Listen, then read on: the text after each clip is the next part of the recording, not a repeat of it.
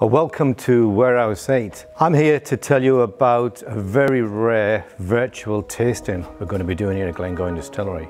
Believe it or not, the company let myself and my colleague Steph loose to wander around Warehouse 8 to pick out 4 separate individual casks for a very rare and special whiskey tasting. We've got the casks, we've got samples from each of those 4 casks, we've got them in kits. We're now ready and waiting for you to buy these kits. We'll then post them to your home, and then on one Friday evening in August, we'll check them, we'll taste them, we'll nose them, we'll talk about them. Whichever one that you guys and girls decide is the best out of these 4 samples, we will then bottle that single cask. And if you want to buy it, we will send it to you. It's an amazing opportunity. It's very rare. I've never done a whiskey tasting like this before. It's none of the core range. Nobody's tried these whiskies, and I guarantee you've not tried anything like it. They're all individual, but they're all very much Glengoyne. Cask number 1, it's a bourbon barrel, 2004, so it's 15 years old. December 2004 we filled this cask. If you can remember the Glengoyne 15-year-old from the core range, and if you love that, you will love this, because this has got so much more flavours going on.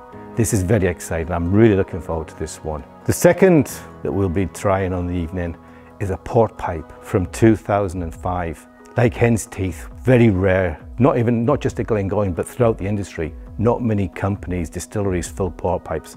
The colour from this was outstanding. The nose was amazing, like no other Glengoyne we've ever tried. The third sample we'll be looking at, it's a wee bit more common. It's a refill hogshead, but it's what the previous occupant, it's an ex-sherry hogshead, and it's a select cask. So this is unusually good for refill. We think this is going to be a contender for one to actually get bottled. It's worth looking at. It's amazing whiskey. The 4th whiskey that we'll be looking at on the evening is a Madeira cask from 2007. So it's the youngest. We've got 2 of these on site. That's all, just 2. So this is very rare. The colour is amazing.